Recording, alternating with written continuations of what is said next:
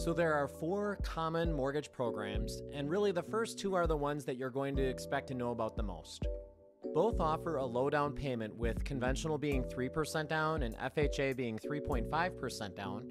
But with FHA, you get a lot more leeway with the cost of mortgage insurance if you have a less than perfect credit score. So if you have a high debt to income ratio and you'd like to purchase a home that fits in your goals but not in the conventional bucket, we'll definitely usually go with an FHA mortgage. And the other 2 will be a VA loan, which is for veterans, and a USDA loan, which is for properties that are on the outskirts of town.